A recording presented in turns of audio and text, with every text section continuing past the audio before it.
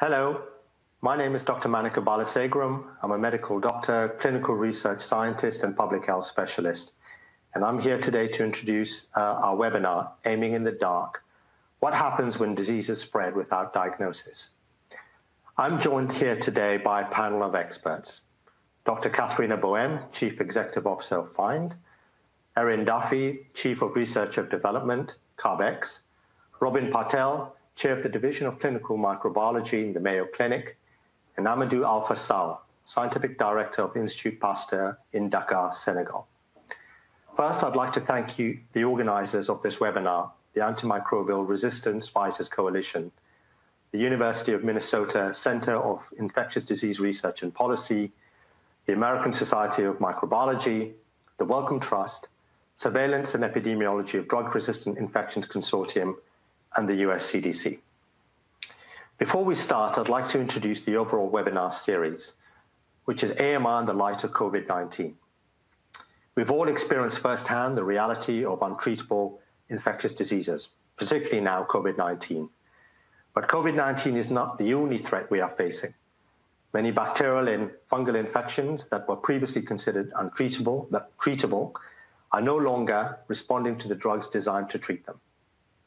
COVID-19 therefore foreshadows a grim future that if we don't mobilize a global response to the growing threat of antimicrobial resistance, we face infectious diseases without adequate treatments. This webinar is part of a 4-part series where global experts will discuss how COVID-19 pandemic could reshape strategies for combating the threat of antimicrobial resistance around the world. And in this current webinar, we're going to be focusing on diagnostics. Now, the pandemic has demonstrated the critical role of diagnostic testing to steer our public health response.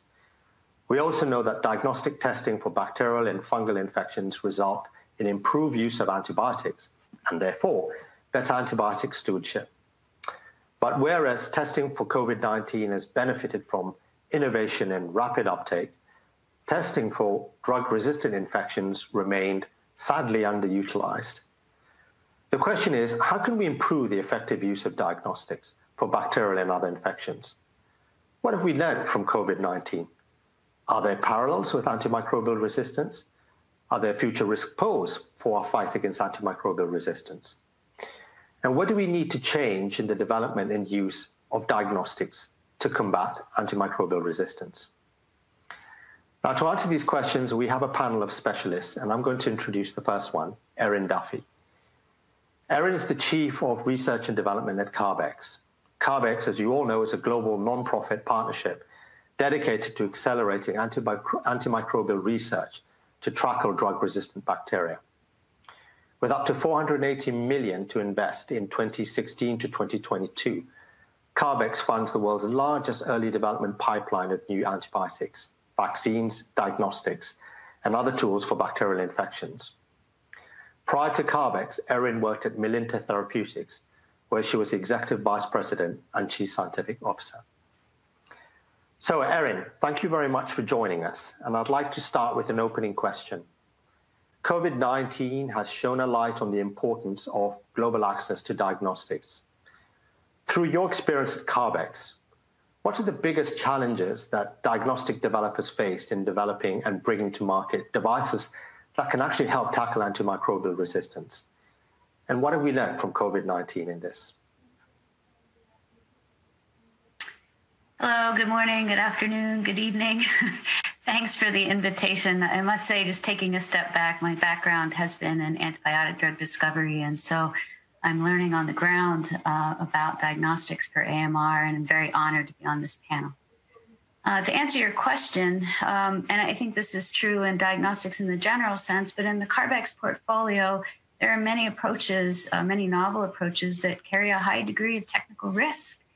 And so, in a space where market opportunities are unclear, R&D reimbursement and funding is limited, both in high-income countries and also in low-middle-income countries, it can be difficult for diagnostic developers to raise initial funding for AMR product when they could be making products for other areas, oncology as an example. And so we're hopeful that our funding and scientific support can encourage or inspire these developers to target AMR first before focusing their products in other directions. Of course, that's not going to be enough, and we are very hopeful that we'll see downstream investment that can support global access and market uptake of these technologies. In terms of what we've learned from COVID-19, I think there are a number of things. I think number one is that dedicated funding and a strong market need can really drive rapid innovation.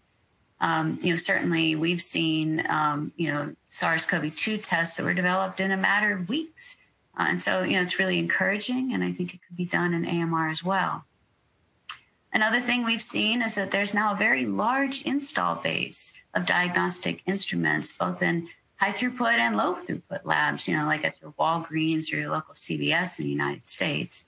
And these serve as a testing infrastructure for a very large population. How can we leverage this for AMR rather than building new every time? Another thing, and this is pretty amazing actually, is that all these SARS-CoV-2 test results are fed real time into a master database. Now, that's amazing. And how can we do this on a national and global level for AMR? And then finally, and not appropriate for all bacterial infections, but at-home testing and consumer-based testing are really on the rise. And so you can think about areas, for instance, like urinary tract infections. And could these be used at home as well? And so it have a real positive impact, of course, also on antibiotic stewardship. Great. Thank you very much, Erin. And I think CARB-X is quite well known for its focus on drug development, I think, particularly in the field where I'm working, and I'm coming from an organization focusing on drug development.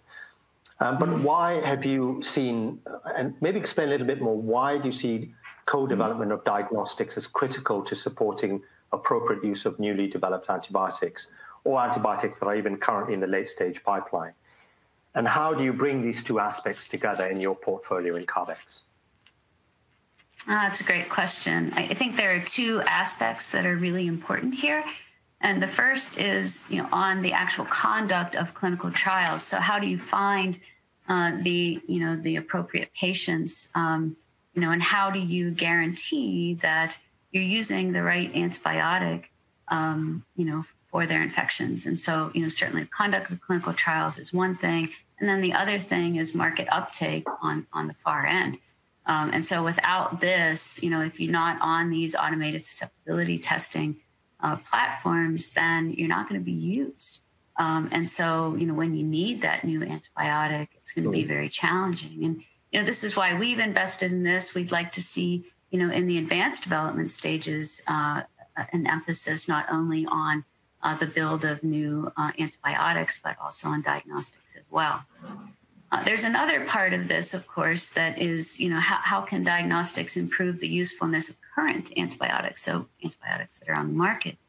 You think a really great example, again, in urinary tract infections or, Neisseria gonorrhea, which, of course, your organization, certainly is focused on as well. And this is that, we've had several classes of antibiotics that have been used and used very effectively over many years that are now, either unable to be used completely or, there's concern about them, and that's all about resistance. And so, particularly when you're focused on last line therapy, like in gonorrhea, really there's ceftriaxone. If we had a good diagnostic to say, in these patients, using a fluoroquinolone would actually be okay, then that would certainly help us, again, with antibiotic stewardship to reserve the new drugs for when they're needed, but also get the right therapy to the patients in real time. Mm-hmm. Do you have you mentioned that in COVID-19, it's amazing what dedicated funding and a strong market need can do. You're partly there providing some dedicated funding, but how do you see us addressing the issue about the strong market need in antimicrobial resistance? That's certainly.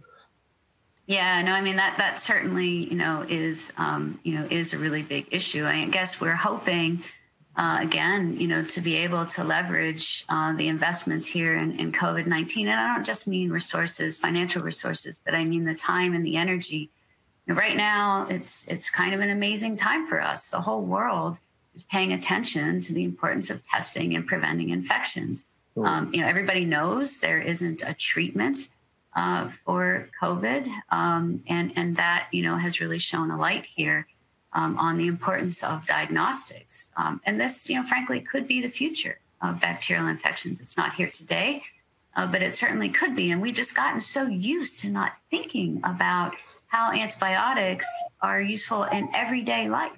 And so again, to be able to leverage some of these investments and take the opportunity while the world is listening to say that we do need to invest in these. We do need to not only produce good antibiotic solutions, but also the ability to diagnose and treat effectively.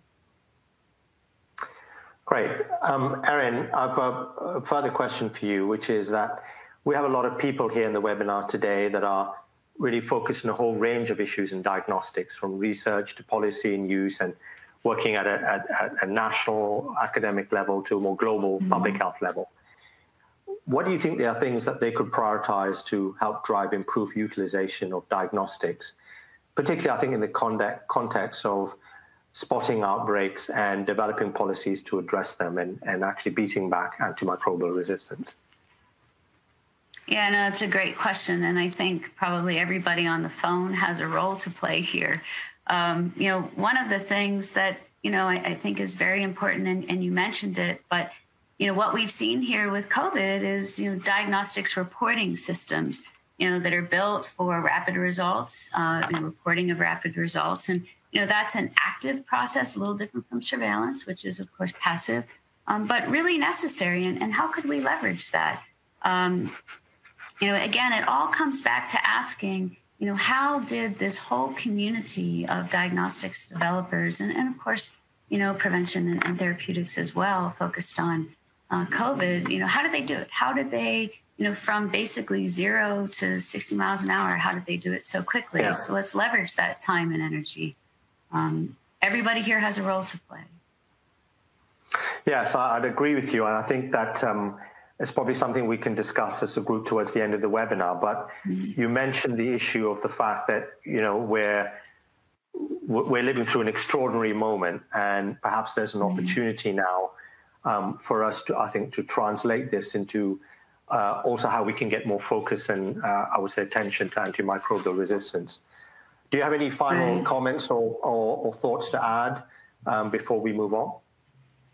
No, I'll just say, that we at CARBX have been thinking a lot about, our portfolio and the role of diagnostics in that. And what we've come to recognize is where our strengths really exist, is to say, yes, we have a broad and very innovative portfolio of investments in treatment and prevention. But again, how do we make them most successful? Well, that's going to be with understanding when to use them and how to use them. And so we're sort of focusing our diagnostics platform on asking the question, how can we build, the best products and then give them, the things that they need in terms of, speed, price, et cetera. And so that's how we're focusing our diagnostics portfolio. Great. Thank you very much. And stay online. We'll be back to you a little bit later on. So Absolutely. I'd like to move to our... Thank you. I'd like to move to our next presenter and next speaker, who Dr. Robin Patel, Professor Patel. She is an Elizabeth P. and Robert E. Allen Professor of Individualized Medicine in the Mayo Clinic. Now, Professor Patel is a professor of medicine and microbiology. She's the director of infectious disease laboratory and co-director of the clinical bacteriology laboratory at the Mayo Clinic. She and her colleagues develop and deploy cutting-edge assays for clinical detection of bacteria, identification of bacteria, and characterization of antimicrobial resistance and susceptibility. She is the immediate past president of the American Society of Microbiology and fellow of the American Academy of Microbiology. She's published over 400 peer-reviewed manuscripts, and she holds numerous advisory positions, including the NIH and NIAID. So, Robin, welcome. I have an opening question for you. COVID-19 has highlighted the importance of local and regional access to diagnostics in the management of disease outbreaks. What have we learned from the deployment of COVID-19 diagnostics that is relevant to antimicrobial resistance? Are there things that we've learned in COVID-19 that we should keep, enhance, expand, and even help us to better improve to the detection and management of the spread of drug-resistant infections? Well, thank you so much, Monica, for the question, and good day or good evening, everyone listening to this webinar. Prior to the COVID-19 pandemic, a lot of eyes were focused on the AMR situation. In my mind, both are crises. We sometimes sort of forgot about the AMR crisis because it's been going on for so long, and honestly, sometimes I think people get bored and tired of it and lose focus. Maybe we're seeing the same thing with COVID-19 to some extent. But the data, of course, tells us that the AMR situation is getting worse over time, and in fact, COVID-19 may be in process of exacerbating it. On the flip side, however, as you point out, we have learned a lot from COVID-19 about diagnostics. We've been able to rapidly develop and deploy diagnostics, including, I think, very importantly, at the point of care. Point of care microbiology diagnostics were slowly emerging prior to the pandemic, but are recognized today as being what we need in many situations. And I think COVID-19 has really helped illustrate this. We appreciate, not surprisingly, that long test turnaround times are not acceptable. We've innovated in terms of specimen types, things that we didn't previously think would be possible. And most importantly, we've shown that we can come up with and deploy novel diagnostics quickly, very quickly. It's my hope that what we've learned to do with COVID-19 can be carried into our other crisis, AMR. The challenge, though, as I see it, is that AMR is not a single agent like COVID-19. It's not just a respiratory virus like COVID-19, and it's unlikely to be controlled with a vaccine, not to say that a vaccine-based strategy couldn't be part of a more comprehensive approach. So in my mind, it's back to diagnostics. We definitely need better diagnostics to address AMR. Much of what we're using in our clinical practices throughout the world is decades old. Better diagnostics will make sure that patients who have drug-resistant infections rapidly get treatment that covers their infection. But it will also allow patients who don't have drug-resistant infections to get our tried and true conventional treatments, or if they don't have an infection, no treatment. And therefore, they won't have to receive a treatment that we don't have very much experience with, something we've learned with COVID-19, which is costly and which may itself be contributing to the AMR crisis. This then will help preserve our newer antibiotics for those who need them. We do, however, need to define and recognize the value of diagnostics, something I also hope has been brought to bear with COVID-19. And the reason that I mention this is that I perceive that clinical microbiology diagnostics, including those for AMR, are considered cheap tests, that there's a reluctance to consider paying for new microbiology tests, some of which may be better, if they're more expensive than older tests. But we may, in some cases, need to pay more for better technology. So I think we not only need new tests, but we need to demonstrate their value. And one way to demonstrate value of diagnostic tests is through implementation science studies. We've carried out 2 implementation science studies at our institution and in collaboration with the Antibacterial Resistance Leadership Group of the National Institutes of Health. And what you do in an implementation science study is you show whether a diagnostic is worth using or not. Value can be measured in a number of different ways. In the case of AMR, I think it can be measured in terms of simply utilization of antibiotics, using less and using what you have more appropriately is, I think, a great outcome, although we could probably debate that because some like to see harder outcomes like mortality and length of stay in the hospital and so forth. But the two studies that we carried out to date, and I will say we're working on a third right now that's in progress, the two that we carried out had to do with blood culture-based diagnostics. We have a lot of rapid diagnostics that can be done on positive blood cultures, which is great. The technology, I think, has really advanced in that arena. But for the most part, those tests are add-on tests. In other words, you don't get rid of anything. You just add another test. And there are costs and logistics associated with that. Honestly, these types of diagnostics are quite costly. And I mentioned that cost is a big concern. And so we really wanted to know, will these tests add value for the patients who are tested with them? And is there a particular way to really maximize that value? So the first study we did was with a multiplex PCR panel that looks at a number of different bacterial species or groups or genera, as well as a few resistance genes. And it's performed as soon as a blood culture bottle is positive, it can be performed.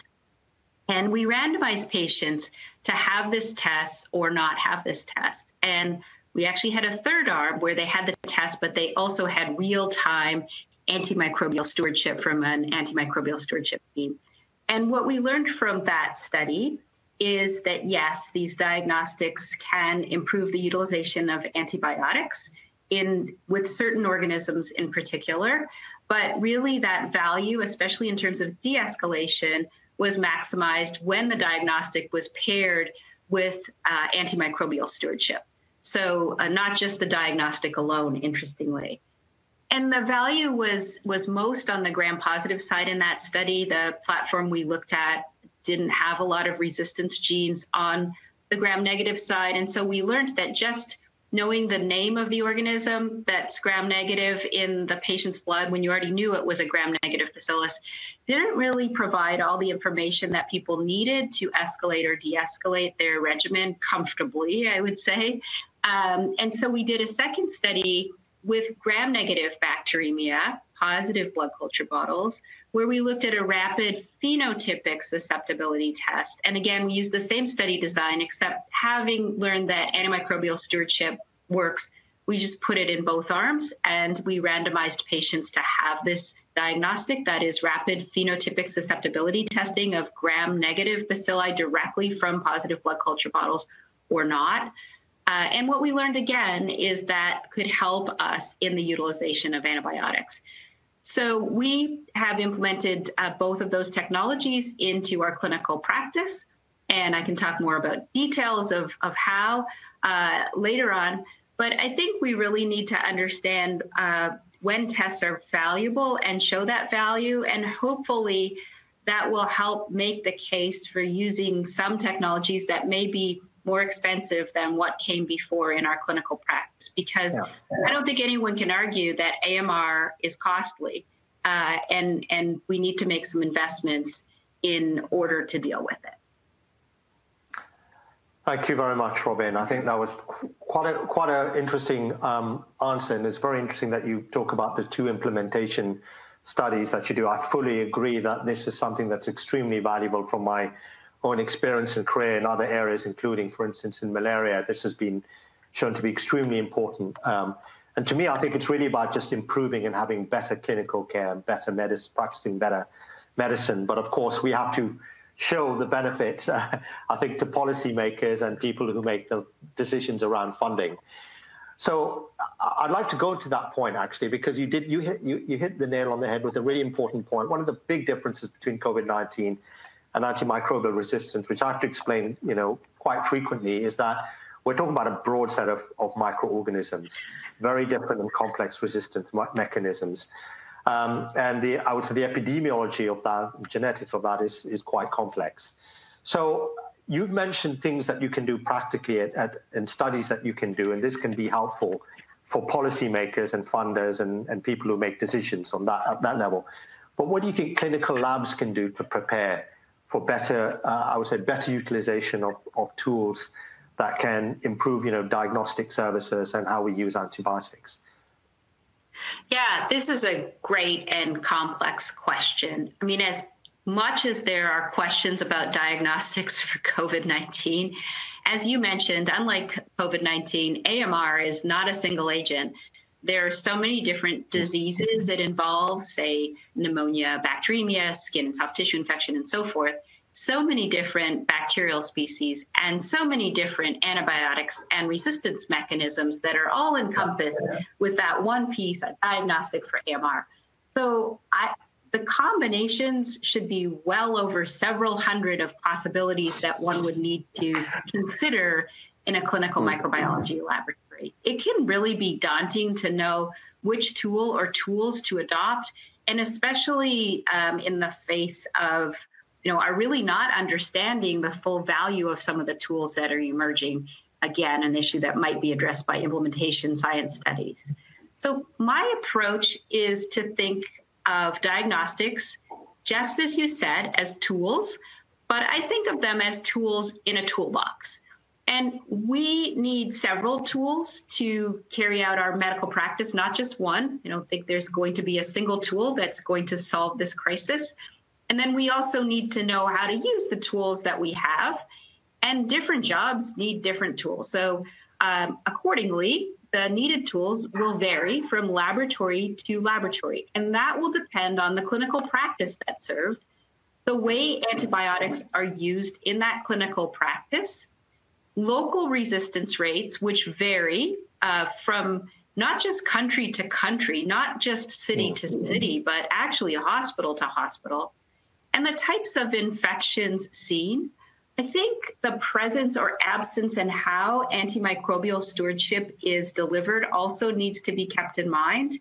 And then locally, laboratory hours, because in many places, laboratories are not open 24/7. And that really can change the equation in terms of which diagnostics might be most helpful. And of course, the level of technical expertise available in the laboratory. It's been interesting to me that some of the most novel and cutting-edge commercial assays may actually be of greatest benefit to smaller laboratories and not the traditional clinical microbiology laboratory in a large academic hospital.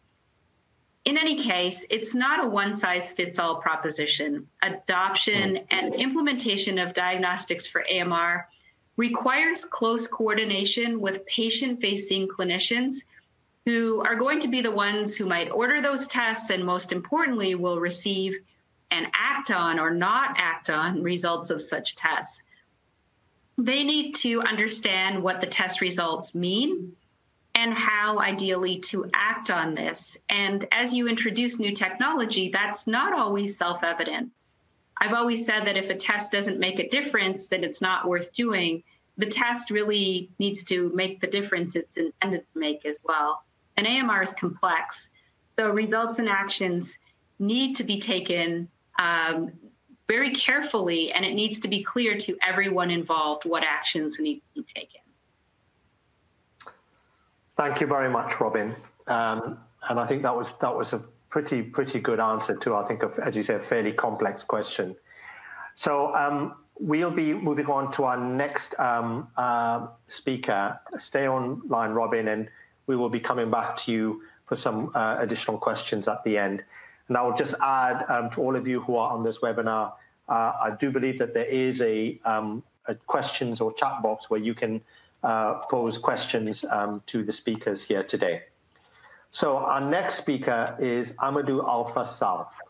Dr. Sall is the head of the Arbovirus and Viral Hemorrhagic Fever Unit and director of the WHO Collaborating Center and scientific director of the Institut Pasteur of Dakar, Senegal.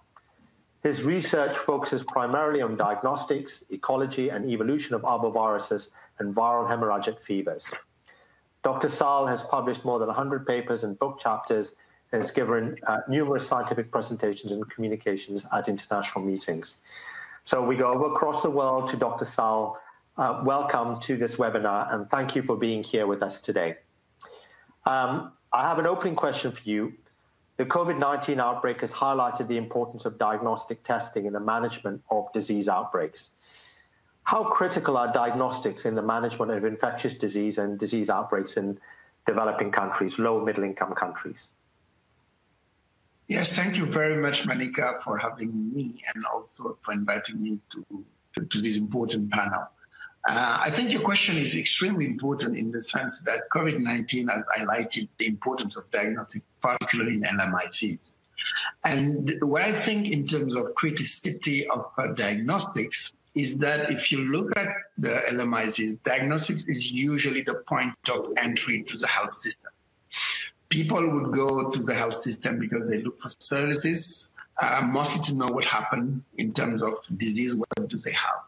And by being the point of entry, you look at diagnostics in most of LMICs, they are really where you have the weakest links of the health system. So it means that by weakening diagnostics, you're weakening the whole health system. And I think when we have such a weak diagnostic systems in most of LMICs, is mostly due to the fact that either people have not been managed well because the diagnosis was wrong at the beginning, or people have to make choice in the way that they have been using the different services that may, at the end of the day, make the system not efficient. And this is one of the very first important question that people need to understand. It's about the health system. It's not really about finding some etiology for some disease. By doing that properly, then you support the whole health system. The second reason why it's very important also to think about it is in most of the developing countries, the main difficulty is to strategize well how to deploy the health system. And meaning that if you do not have proper health metrics to good surveillance, mostly based on diagnostic, then in order to establish a good policies and in order to see the real impact of what we're doing and monitoring properly over time, it's very difficult to have good tools. And if I just want to focus a little bit on AMR, the critical role that diagnostic is playing in AMR is, if you look at really in developing countries, the main issue with AMR is people are using a lot of antibiotic in a non-proper way. Most of the patient would come without diagnostics. And then since people are not doing properly diagnostic, they are doing some syndromic management, clinical management, meaning that in order to treat a malaria, if we do not have a malaria test, people would treat malaria and cover with some antibiotic. At the end of the day, you're using a lot of antibiotic, not necessarily use, because people do not see at the very beginning to distinguish whether they should use it or not, which impacts in terms of resistance increase, which impact in terms of cost because you're using antibiotics that are not really efficient, and which also impact in the trust in the health system because people are not getting good health from the treatment they're receiving. And we know now through COVID that the trust is the best actually tools we may have in order to support and work with that. And I just want to end up very quickly with one critical impact of diagnosis. When people are sick and they're not very well treated, we are facing something like health, the human capital, as people can use, develop the countries. And I'm pretty sure we're losing a very important part of the country economy because people are not healthy, because they are not handled well by the health system, which is really failing for diagnostic as an entry point. So these are the key point I wanted to highlight when it comes to the criticity of diagnostic when it comes to LMICs. Thank you. That was an exceptionally good answer. I have to say, in my career, I've done quite a lot of work around advocating for better diagnostics, and I just wished I just used all the points you'd made in a few minutes there, because I think it was excellent, really about diagnostics being, an entry to the health systems, weak diagnostic capacity, meaning weaker health systems, and this being really about trust in the health systems. And I think that's come out so clearly with COVID-19, just in the general population, people understanding the value of diagnostics now more than just as a test that provides an answer to a problem, but much more kind of at a health system level and seeing the strength of their health systems demonstrated through that capacity. So I'd like to go to another question, actually, which is really then about why do we have a problem? What are the key barriers? this all sounds very compelling, what you said, but how can we get there and overcome these barriers towards uptake of appropriate diagnostics in low middle income countries that are going to be so fundamental to improving healthcare and tackling, I think, major public health issues like antimicrobial resistance? Yes, thank you for that question. I think this is a very important one, because if we really think what are the key issues, I would probably bring three main, the most important to me. The first one is the channel to give that diagnostic service, which is really laboratory system. And when I talk about laboratory system, I'm not talking about just one-size-fits-all labs, but the primary contact that people have in LMIs is really the primary healthcare level. So when we think about diagnostics, we should think out what do we do at the primary healthcare level up to the very sophisticated central lab. So having a good lab that is very customized to the need is the number one problem. And it's not just about capacity to test and having competent people, but making sure that the performance are maintained over time, which imply quality management system, making sure that things are done properly in a way. And when we talk about laboratory also, we have to make sure in terms of access, we're dealing with geographic equity, meaning that most of the people may live in countrysides, like at the primary healthcare level, making sure that point-of-care testing that we're talking about, rapid diagnostic tests, can make a huge difference. So number one is the channel to get those diagnostics. The number two problem is the cost. Cost is one of the main driver of the system in LMICs when it comes to diagnostics. I've been really facing and witnessing a situation where people, because of the cost, have actually to prioritize whether they would take a diagnostic or get straight to the treatment. Because if it is too expensive, rather than paying the diagnostic and not having money to get the treatment, people may choose to take chance for diagnostic and go for a treatment, which may not the right things to do, because it may be a problem. Anything that goes beyond $3 as a diagnostic, that may be a serious problem. And in this regards, when we talk about it's very important to look at diagnostic in terms of business model, market sharing, and also think about how through local manufacturing we can improve things and make sure that you can customize and focus and address this barrier in terms of cost. And the last part is something that the industry is really talking about a lot, which is mostly the regulatory system. Most of the tests that are used in LMICs, particularly in Africa, are not necessarily early designed for that market. So usually the industry has a serious problem to register from one country to another. It's a serious problem. So because you may have a solution, but having to go through like evaluation and having a proper regulatory system to get access and get it licensed is extremely important. I may add one last comment is that the way we are addressing diagnostics is we need really to reach the community sometimes, because of the geography, you need to have a different way and do some community, either surveillance or diagnostic using community healthcare workers or people that are close to the population. And right now, we're addressing those questions in collaboration with FIND and other partners about how by bringing diagnostic at the community level, we can improve. So it's a lot also about the delivery system. So these are the key barrier I see and the sort of solution I can provide over to you. One final question very quickly. What have you learned in your setting about COVID-19 diagnostics and the introduction of COVID-19 diagnostics, and how do you think this could be relevant for AMR, if at all? I think decentralization has been absolutely critical. The main thing about diagnostic and COVID has been to say, okay, if you detect early, you improve the chance of transmission being controlled quickly, and you are in a position to improve outcome in terms of treatment. So the best way to do is to decentralize testing. And AMR, if it is decentralized at the national level, in most of those countries, you improve a lot. Second, the importance of surveillance. In many countries, you do not have an idea about very good surveillance system that is able to inform the health metrics of AMR about what are the most important resistance. So this is important. Which is also important is the role of innovation. It's about finding solutions that are really customized. So meaning that we need to get to do good research in order actually to solve the problem.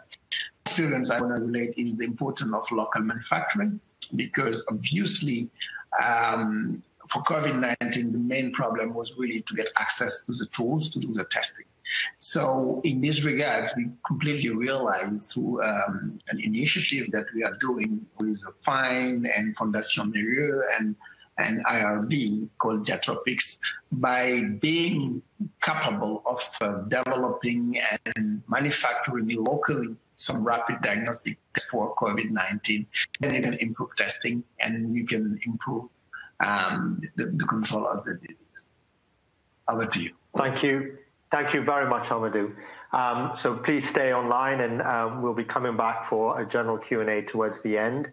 I'd like to move to our next speaker, which is Dr. Catharina Boehme from FIND, whom obviously it's an organization that's already been mentioned a couple of times by Amadou. Dr. Catharina Boehme is the CEO of FIND, the Foundation for Innovative New Diagnostics, which is an international non-profit organization dedicated to transforming diagnostics and testing to solve some of the world's most challenging health issues. FIND is co-convener of the Access to COVID-19 Tools, also known as ACT, Accelerator Diagnostic Partnership. She's a member of numerous WHO expert groups and a diagnostic technical advisor for the EDCTP, the European and Developing Countries Clinical Trial Partnership. There's probably a lot more to that, but Catharina, let's start, and I'll open up with a question. What are the collaborations and initiatives that have been deployed to assure global development and access for COVID-19 tests? And of those, what should we look to keep, enhance, expand, improve to really help us look at access to diagnostic tools for antimicrobial resistance? In other words, is there things that we could repurpose for use in AMR? Yes, thank you. Thank you, Manica, and thank you for the invitation to be part of this interesting discussion. You know, as Amadou has said, COVID-19 has really shown a spotlight on the lack of testing capacity, actually across countries and across all levels of the health system.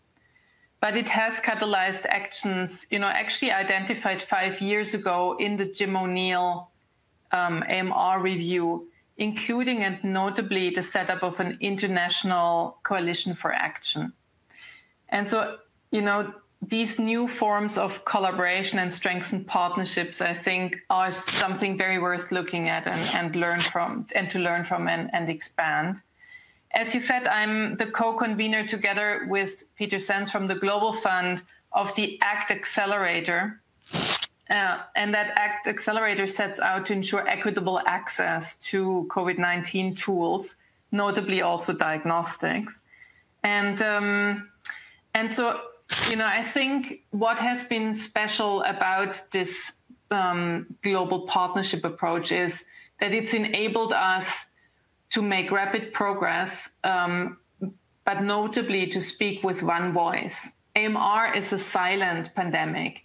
And so I think even more important, it requires also a loud voice. And so this urgency, the emergency really has enabled, multiple organizations to come together, but also political leaders to come together in the ACT Accelerator platform and make the needs being heard. It's, for example, led to the fact on the diagnostic side that we have had the first rapid diagnostic tests available to countries, especially also to low and middle income countries, within 8 months, WHO policy approved, emergency use authorized, affordable, at a price of $3 to $5. And we've been able to address, in the midst of the supply chain war, the access issue, right? And by enabling equitable access, including for vulnerable populations and low and middle income countries more broadly. So, it's been a way to also deal with diagnostic nationalism, if you will. So that partnership, I think, is very worth looking at and preserving, especially also with regard to the political will, because that, when you look at access to AMR diagnostics, is something that we need much more. And, if you look at, and Amadou has said it, right? If you look at how Africa has stepped up to this crisis, how the African Union has acted on COVID-19, it's really made a big difference in terms of access to diagnostics. My hope is, that a lot of the investments in COVID-19 will enable us to make progress with AMR more rapidly going forward. For example, when it comes to the surveillance systems we built for COVID-19, those shouldn't be built in a siloed approach, right? But they should also be very much be used for better and more real-time AMR surveillance. When it comes to breaking silos, in most countries, the response to COVID-19 was enabled due to investments in tuberculosis, HIV, and malaria, right? And for the first time, we see that these disease programs basically have to step out of their box and have to enable multi-disease management. So, and for us, this management of patients with cough or fever is the way to go, right? Because patients don't present with TB or malaria. And so I think that breaking the silos is something that will benefit from AMR, because that's also at the heart of the overprescription problem we see. We will have come out of this, I think, with a stronger workforce, and that's very important, both on the clinical and lab side. And of course, we'll have a rich pipeline in terms of innovation, and especially, and Amadou has said that we'll come out of it with a dramatically changed diagnostic landscape, right? We see India, Latin America, Africa step up in this crisis, addressing the supply chain war issue, and basically, engage in local production efforts. We see innovative licensing models in this context, etc. And all that is highly relevant also for AMR diagnostics. And last not least, I think also on the digital side, we're for the first time introducing rapid diagnostic tests together with digital solutions that again enable better patient management, better patient acceptance, but also more real-time surveillance. And I think that's also going to serve us going forward. And perhaps most starkly, I think COVID-19 provides the investment case directly for AMR, right? We've seen that, governments already by September had spent $10 trillion in terms of stimulus, 77 billion of public investment in R&D, versus the O'Neill request of 40 billion over 10 years to tackle antimicrobial. I think, I think the investment case is clear, and also the return of investment, the must to invest now and not to wait until costs explode and until the situation in AMR escalates. Great, thank you very much. And thank you for also just reminding us about the O'Neill report, which seemed like another lifetime. Yeah. And I do remember when that came up, people did raise their eyebrows about some of the figures there, but I think it all looks slightly less exaggerated, if I could put it that way. Indeed, it's worth maybe having a look at that. I'm going to ask you a question that's actually come from one of the audience members, from Francesca Chiara from the Wellcome Trust, I believe. So testing coverage differs between countries, and by definition, I would also mean the availability of tests may differ between countries. What should WHO and other organizations do to build more capacity? And I asked you this question because I'll ask you this question because I think this has been very much part of FINE's mission, but you are also quite closely connected with WHO, know how this organization works. So I'd like to get your insights on that, actually.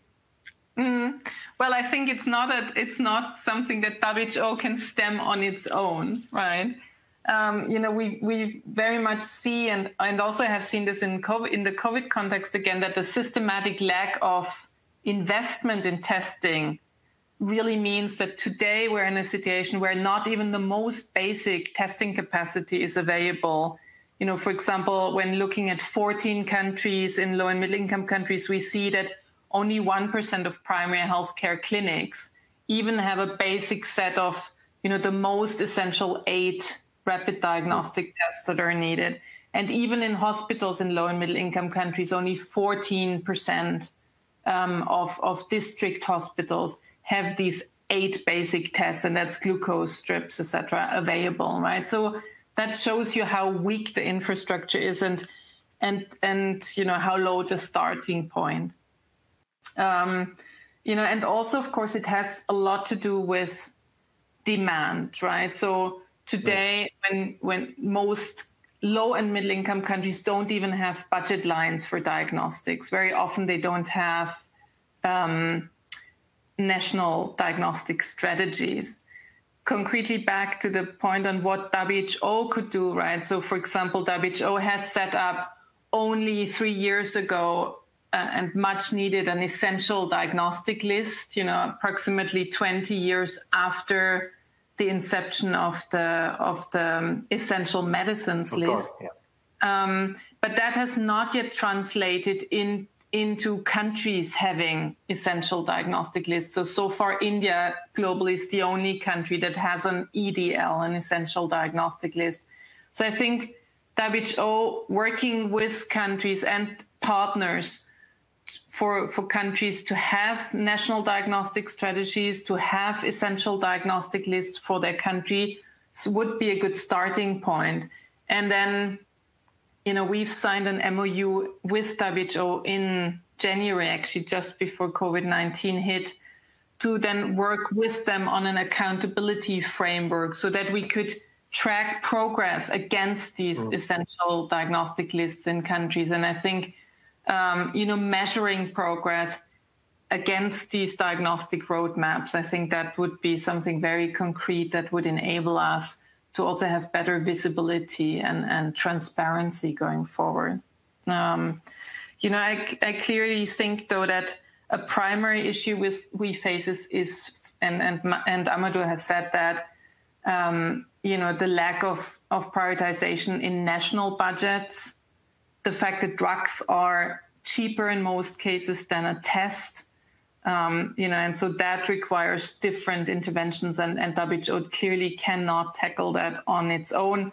On the testing side, clearly, we need more innovation. For many of the problems, we don't have the right diagnostic tools. Robin spoke about blood culture, for example, earlier, and that's a good example where, in many settings, it's impossible today to introduce the blood culture systems we have available in terms of, the need for maintenance, for trained staff, for power supply, for running water, right? So we need different tools.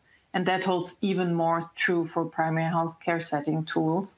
And we need them to be much less expensive and more affordable. And then in terms of prioritization of diagnostics and tests, I think that's where COVID-19, coming back to that topic, can really make a difference, because we see more willingness to invest. We see, as Amadou has said, that countries have realized that in a certain way, diagnostics and testing, it's the eyes and ears of healthcare. Mm-hmm. Yes, very much so. And it's actually provide a clearer value proposition. Mm-hmm. Yeah. Mm-hmm. Yeah, I completely agree. And as I think was also mentioned, that, the buzzword is health system strengthening today. And I think if we make the link between a strong health system and diagnostic capacity, I think it gets us around this issue about, drugs versus diagnostics, because I've seen that dilemma working out, having worked in countries across the world, especially in fragile health systems. Mm-hmm. Okay, so thank you very much, Catharina. We're now moving to the last part of our webinar, where we will have an open Q&A session with all the participants. So if we could unmute all the participants and have them back on video, that would be great. And I could start with just a set of questions. And if you haven't already submitted any questions, please feel free to do so. And hopefully we may be able to come around to one or two of them.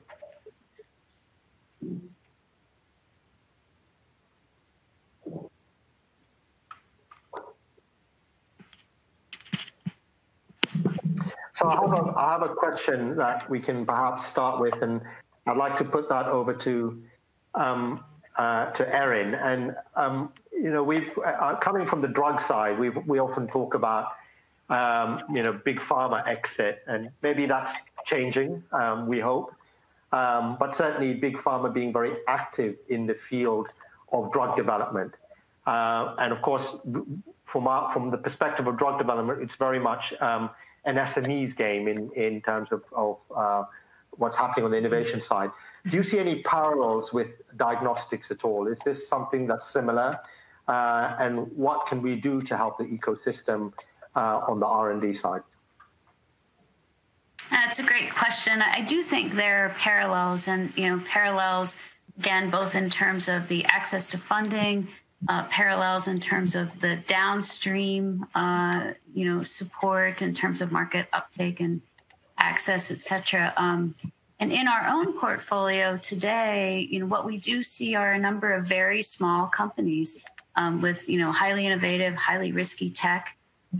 We certainly have seen, and, maybe more recently are seeing interest from the larger companies as well. And there may be, again, different roles to play here. Again, just in an analogy to COVID, we do have these, very small, super innovative groups. Some are very good at assay development and don't need to build the whole mousetrap. And so are there ways to take those assays and put them on the big install bases, from the bigger product developers? And so we may be able to bring the bigger companies back, marrying hot tech with their existing platforms and how to expand them. Yeah, that's a great point. I'd just like to move over to you, Robin, in case you may have a comment about that. But I'd also like you to answer maybe another question that was posed by one of the audience member, Maham Azan.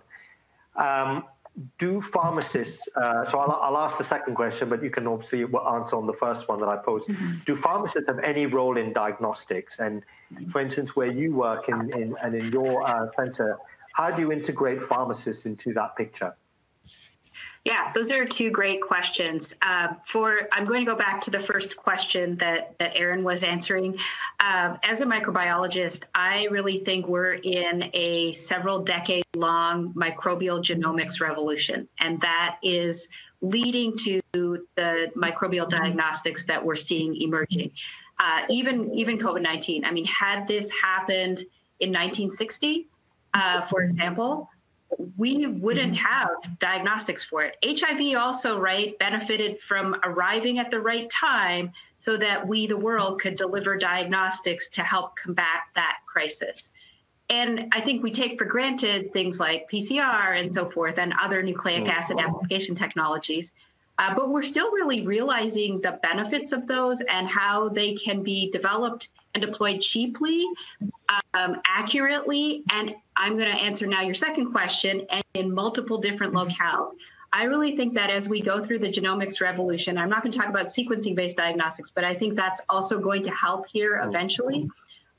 That diagnostics are not the realm necessarily of a sophisticated microbiology laboratory such as the one that I work in, where we have now over 500 staff working in clinical microbiology, a ridiculous number that has grown because of COVID-19.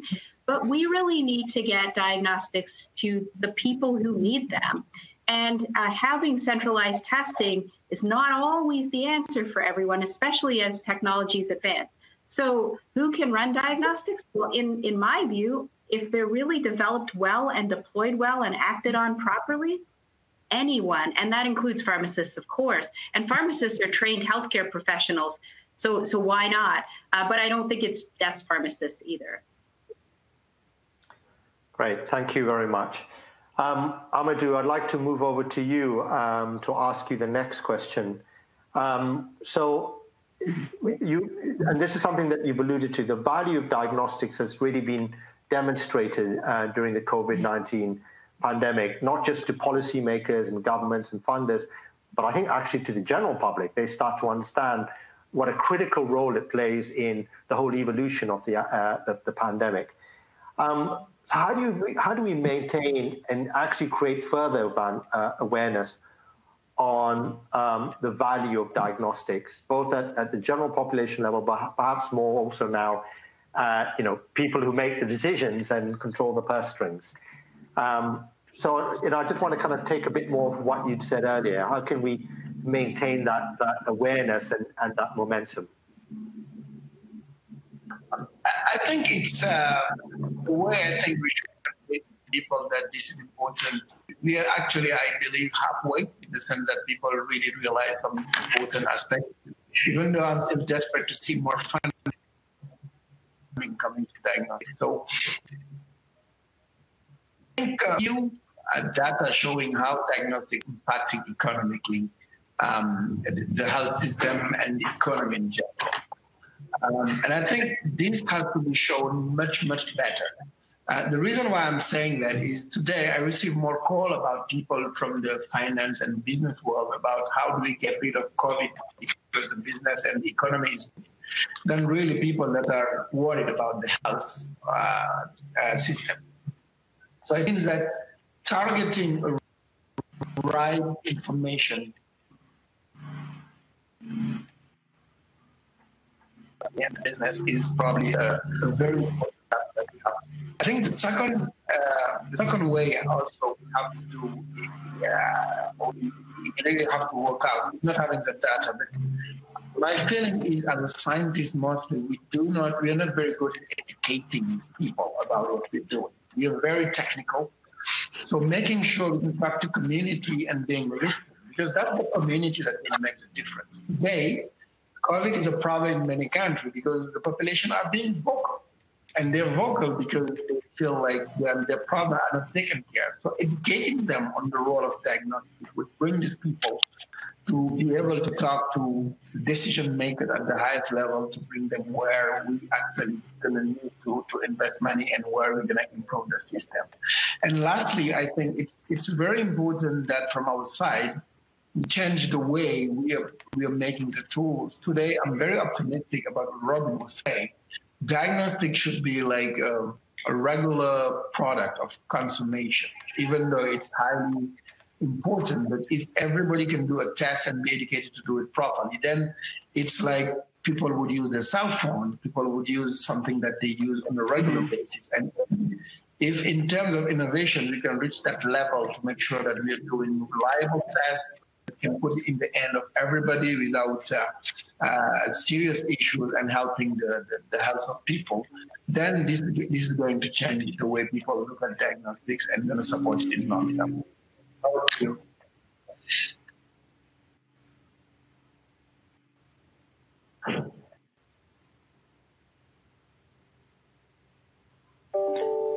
Manica, are you still there?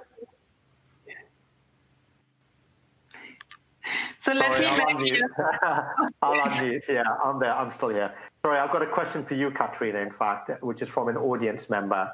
And it's from a Betsy Wonderly Trainer. So, Catharina, do you think dedicated funding for AMR will be needed in order to build testing capacity and leverage the COVID-19 investments in local diagnostic manufacturing, diagnostic platform scale-up, digital health solutions, and data reporting systems? It's quite a lot there, but I think the bottom line question is dedicated funding. And if you do, where do you see this coming? Is it from similar streams in HIV, TB, and so on? So over to you, and good to see what you think about this, Catharina. Why are you optimistic? Do you think this is possible or not?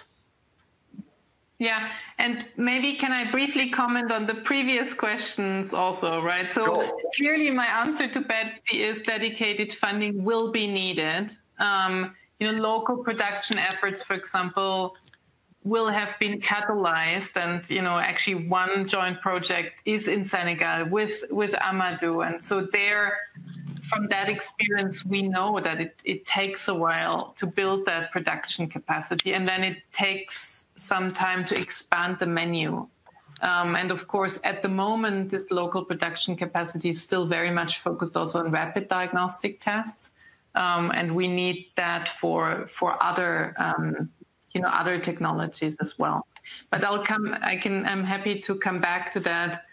But maybe to the other questions I want to add, first of all, in response also to what Erin said, right? In our COVID-19 pipeline, we have in the meantime over 900 companies registered that work on diagnostic tests. And exactly as Erin says, the vast majority of those is relatively small companies. So it's a fragmented landscape.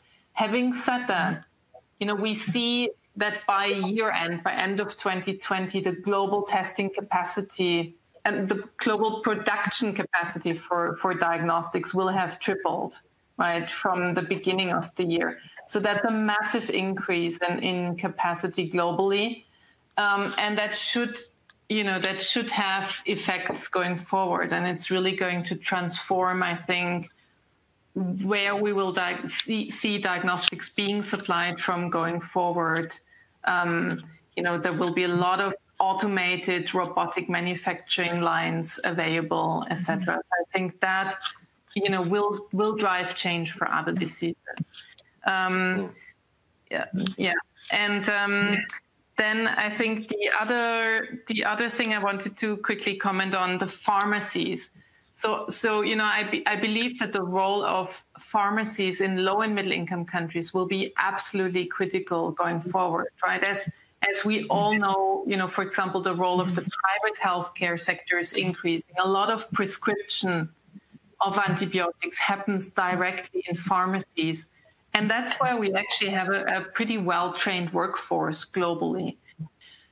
So when we speak to patients, there's huge demand for self-testing, for receiving diagnostics in pharmacies. And that's true across diseases, pretty much. Whatever disease we look at, there's significant demand to enable patients to get testing exactly where they then seek treatment, or to get tested at home or in their communities. So I think pharmacies will play a huge role in that. Yeah. Thank you. Yeah. Okay, I have another question, but I'd like to direct this to Erin first and then Robin. And it's a fairly simple question from Emily Monosson. So far, there's been a lot of discussion about rapid diagnostic tests for bacteria. But what about fungi? Are there similar advances in diagnostics? Do we have similar challenges? And I say this because, I've been asked this question many, many times. So, do you think we should be doing more to fund the diagnostic pipeline for fungi? That's a question that could go to CARB, of course. But is this also a significant clinical problem that we will face in the future? And having also worked in many different countries and settings, I can say personally that fungal infections are obviously notoriously difficult and often hide behind other pathologies or are mistaken for other pathologies. And we also have a problem with the use of antifungal drugs as well across the world. So I'll go to Erin first and then to Robin. I'd like to get your thoughts on that. Sure. So for a simple question, I'll give you a simple answer, which is that absolutely, I think we all feel that the challenges are similar, the needs are there. Certainly these days, everybody's talking in particular about Candida auris. And so, yes, because the same challenges from research to who's doing the research and supporting it are there. Before I finish, I did want to come back to, the initial question, because it also, I think, relates to fungal infections and who's working on these. And in addition to, what I said, there are two other elements that I think are important for all of what we're talking about here, AMR and also fungi now, which is that with the exit of the larger companies or the lack of participation today, let's say, you lose that knowledge base and that experience base. So in addition to funding the activities of these smaller groups, it really is important to build a wraparound service for them. And we've been very lucky to do that with our programs in diagnostics as well, by having a robust advisory board, which of course includes Robin, who's on the phone here today, but also is incredibly well supported by FIND through our colleagues, Pete Daly and Jen Osborne. So I want to emphasize that. And then one other thing that is, I think, very important as well, and again, across the spectrum here, is something that Robin had mentioned in her comments. So we have investment in the early stage work, but just like with AMR and small molecule development, the advanced development work, and so in diagnostics, clinical utility studies, which Robin had mentioned, et cetera, who pays for those? These are very challenging things, and so I think we need to think about the whole spectrum, not just the early stage. Yeah, and I'll take it from there. I'm going to start by saying I don't think that's a simple question, because when we talk about fungal infections, we're really talking about a large diversity of types of infections, from, say, dermatophytes to invasive endemic mycoses, which can cause significant disease even in people who are otherwise healthy, to fungi that infect people who have underlying diseases. And fungal diagnostics, I would say, are lagging behind viral and bacterial diagnostics. They are, in some cases, more rare conditions, I would say, but that doesn't mean they're not important conditions for the individual patients that have them. So personally, I see bacterial, viral, parasitic, and fungal diagnostics as all being important. And I hope that the diagnostic revolution that we're going through because of genomics, proteomics, and COVID-19, since that's the topic here, which I think is absolutely true, will help us with fungal diagnostics. We do have some rapid fungal diagnostics. Think about cryptococcal antigen testing, right? Yeah. That, I would say, is a shining star example of a great diagnostic, right? It is state-of-the-art no matter where you are. It's rapid, and it's very important. Cryptococcal meningitis is a very severe fungal disease, as we all know. And there are others as well. Pneumocystis hirschsprungi shows up on some of the multiplex nucleic acid amplification panels now that are available. And so we're emerging. I would say we globally do a terrible job at diagnosing severe fungal infections, and so there's significant room for improvement there. But it does become a prioritization issue. I mean, how many different things are we asking for at one time? I'm hoping that, as has been said with COVID-19, we'll learn, and then we'll be able to address all these issues through technology advances, and hopefully make them cost-effective and available to those who need them as well. And just to very quickly add to this, Manica, you know, the WHO has listed actually a number of these rapid tests in the latest edition of the essential diagnostic list. You know, the cryptococcal antigen RDTs, the aspergillosis, RDTs as well, that are pretty good quality. And so just back to the access problem, right? Because actually in most places we look, we see that the fungal problem is much bigger than we think. For example, you know, we've just completed an assessment in India where we see that 11% of tuberculosis treatment failures actually have aspergillosis and are not actually TB cases. In Latin America, many more cryptococcal infections than we previously thought, etc. But so we're back to the access barriers and to getting these tests into use that are actually very decent tests. I really like that point. I think no matter where you are in the world, we're missing diagnoses because we don't have good diagnostics. And we're working on syndromic clinician-based diagnoses as we would have maybe 50 years ago. And quite frankly, I'm a clinician, so I can say this, we're not always right based on our intuition. And we have now the possibility of having tools that will hopefully tell us the truth. Right. I'm going to take the next question for Amadou, and then actually maybe if the others want to answer, you're free to chip in. I mean, I think we've all been very focused, obviously, on COVID-19 over the next year or two. And I'd like to get a country perspective on this, Amadou. How are we going to repurpose back to other issues as we get on top of COVID-19, including antimicrobial resistance? Do you think this is going to be a challenge? And do you see major, or do you rather see major opportunities, as has been alluded by all of you?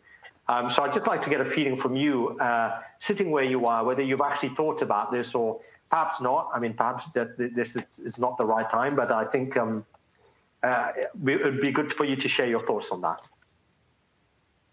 Yes, thank you very much, Manica. I think what definitely COVID has brought us is really a lot of opportunities and showcase from which we can build the future.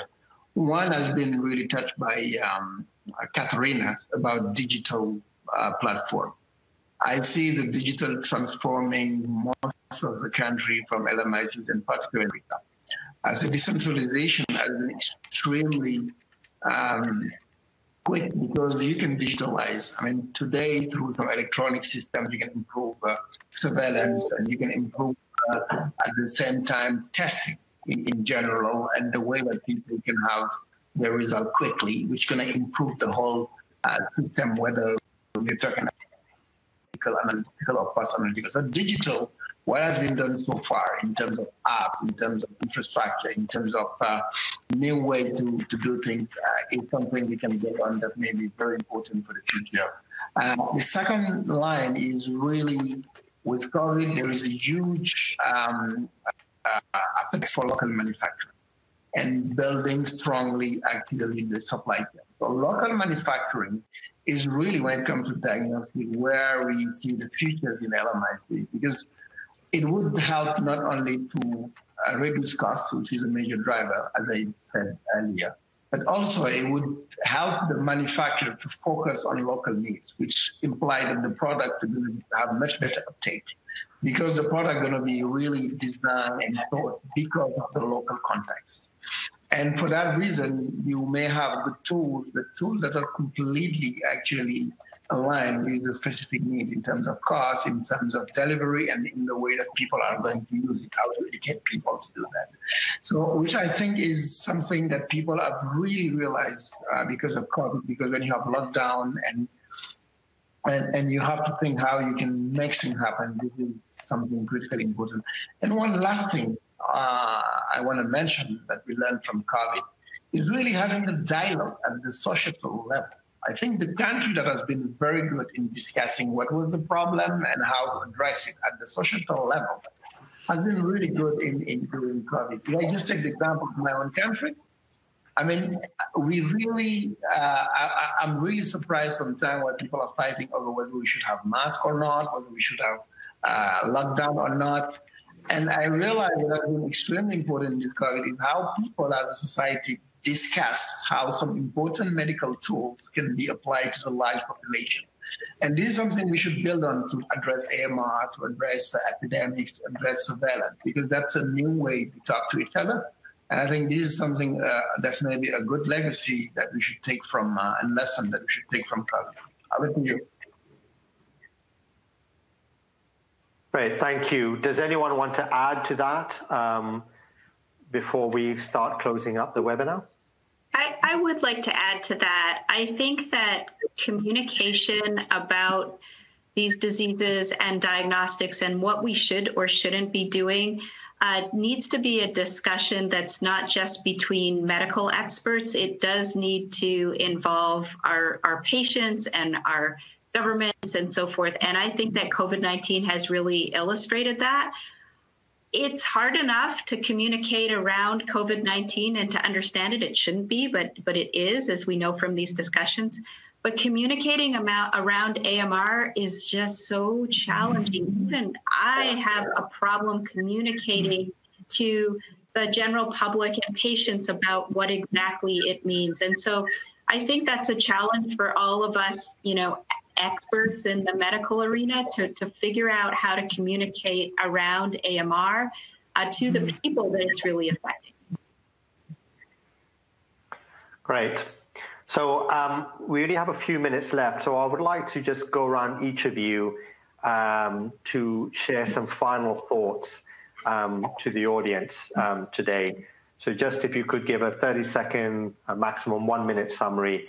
I'll start with you, Erin, and we'll work around. So over to you. Share some final thoughts, Erin. Yeah, thanks. And thanks again for including me in this really interesting webinar. I think the bottom line, again, is that we are in a pretty unique moment of time here with COVID, where we have the opportunity to educate, as we've been talking about here, but also to act. Again, there have been platforms built, there have been resources marshaled, and creativity unleashed. And I think if we can capitalize on that for AMR, across the board, but certainly in diagnostics, I think we will be well served to do so. Great. Robin? I completely agree. I think we're learning about what works and what we can do and how quickly we can do things with COVID-19, but thinking about not just learning, but taking what we've built and hopefully repurposing it after we've, gotten out of the immediate crisis of COVID-19, which we hope is sometime in the near future, but we don't know when that really will be. And taking what we've developed technologically and kind of repurposing it for our other crisis that is sort of continuing along could be really, really helpful. Amadou, some final thoughts.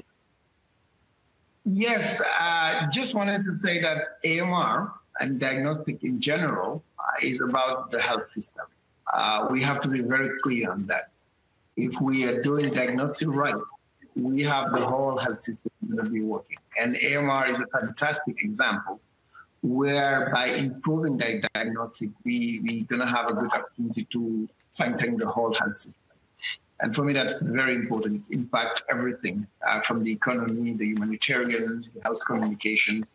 And we should focus on that perspective, not on the health system perspective, not specifically on AMR or diagnostic per se, but in the health system. Over to you.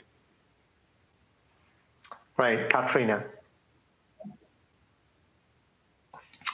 Yeah, so I think exactly as you say, Manica, the next years, I think we'll focus a lot on strengthening global pandemic preparedness, strengthening health security. And I think a lot of the funding streams will flow towards that. So for me, it's absolutely critically important that antimicrobial resistance is part and an integral part also of the Build Back Better agenda that is getting drafted as we speak. Because if it's not, I think it's not going to happen automatically. As Amadou says, health system strengthening is a key component, but it also takes a coordinated response. So building on the partnership structures that we may have created for COVID-19, it takes flexible and adaptable technologies, and we have critical innovation gaps in antimicrobial resistance. If you think, for example, about the differentiation, bacterial versus viral, but also for a lot of the pathogens at hospital levels, we lack the right tools. And last but not least, integrated delivery into health systems. And that, again, needs a dedicated effort that goes beyond the general and broader health system strengthening. Thank you. So I think each of us should play a role in helping us build that agenda and making AMR be part of it. Great. Thank you very much, Erin, Robin, Amadou, and Catharina. We're now going to be closing up this webinar. I'd like to share some final thoughts. I think an excellent summary by our four participants at the end there. But I think what has clearly come out here as a theme with COVID-19 is the issue around pandemic and pandemic preparedness and response. And clearly, I think we have to really reflect and think that for antimicrobial resistance, we have another parallel pandemic going on, causing more than 700,000 deaths a year already. It's a growing problem, but it's a very different one. It's a silent pandemic, as has been noted by some of our participants, and potentially its effects are probably felt more slowly over a longer period of time. But we do now need to think about how we address antimicrobial resistance with pandemic preparedness and response in mind. And particularly when it comes to diagnostics, therefore, diagnostics have such an important and critical role to play. I think has been mentioned, there are some, by the participants, there are some gaps on the innovation side. There's much more we can do on the implementation sides. We also need to be thinking about diagnostics as part of strengthening health systems, and this should go in a broader agenda of development and the SDGs 30. But most importantly, that this is such an integral part of how we deliver quality healthcare across the world. So I'd like to thank you all very much for joining us in this webinar. We've had a fantastic bunch of speakers. I'd like to thank all the organizers working behind the scenes to put this together. And just to finish up, we'd like to put up a slide on the next webinar in the series, which I believe is the fourth and last. I hope you can join us for that webinar. And again, thank you very much for your time. Have a good day, all of you. Thank you.